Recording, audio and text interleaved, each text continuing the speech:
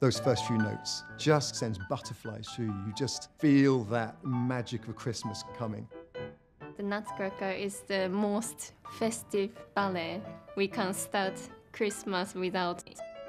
The music just absolutely gets you in the mood and really tells you what to do. We're fortunate to have a production that stands the test of time. When I hear the music, I feel like, oh, Christmas is here. Every single year, lights turn on in the Covent Garden and everyone's getting slightly excited, and you know that Christmas is around because Nutcracker's on. So Herr Drosselmeyer, he's a clockmaker, a toy maker, an inventor of magic tricks. Being Clara's godfather, he turns up at the Christmas Eve party and he brings along a load of different magic tricks. Drosselmeyer arrives and then give her a special Christmas present, which is a Nutcracker doll. Which is me. Hans-Peter is Drosselmeyer's nephew whose soul's been locked inside the Nutcracker doll. The only way that the spell can be broken is if somebody can fall in love with this. They call it an ugly wooden nutcracker. I don't think he's ugly at all. Later in the night, she goes to downstairs to find Nutcracker doll, and then Drosselmeyer appears again, and then, yeah, he starts to use his magic. Herr Drosselmeyer takes both Clara and the nephew Nutcracker into this kingdom of sweets where they meet the sugar plum and the prince. We welcome Clara and Hans-Peter to the Kingdom of the Sweets after their kind of epic journey, traveling through different lands. Every time when I come back to this role, there is so much more to add. That is definitely helping me to go beyond my maximum. You know, when you both resist here, that's what's beautiful.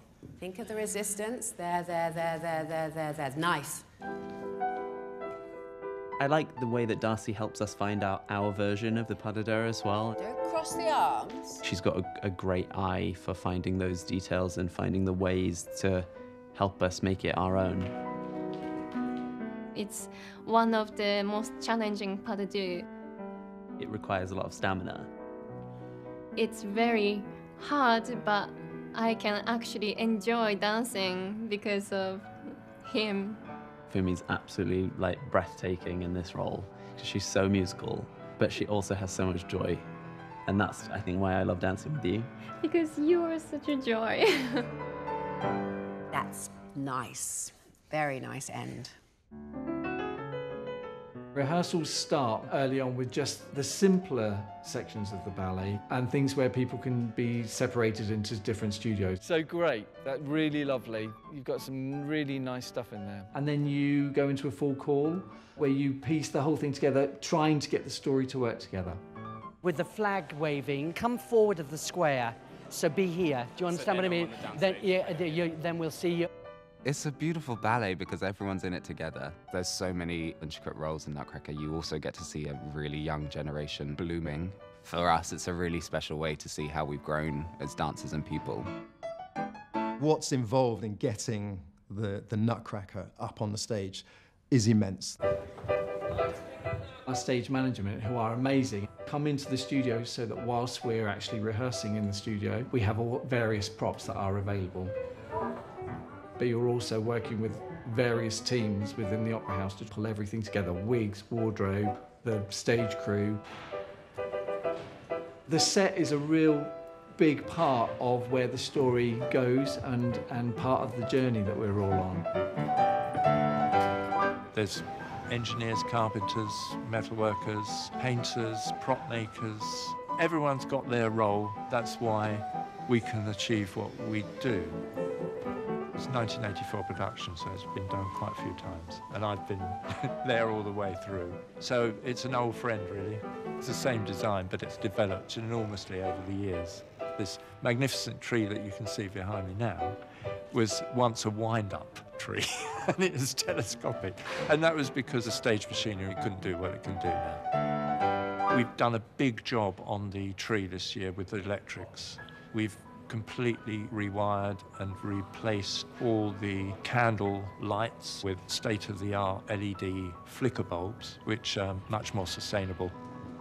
It's not just the Royal Ballet doing the Nutcracker, it's the Royal Opera House as a whole that comes together and creates this incredible piece of magic. It is stunning music. It is so Christmassy. The Nutcracker has a special place in everyone's heart.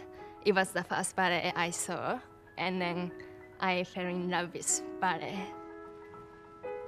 It's just stunning, the music, the costumes. It's such a beautiful, magical ballet. This production has really stood the test of time because I grew up watching it and now we get to perform it. It has all the Christmas spirit and magic. It's just a joy to dance. It's about bringing the whole establishment together because it is Christmas and there's no better way of doing it than with Nutcracker.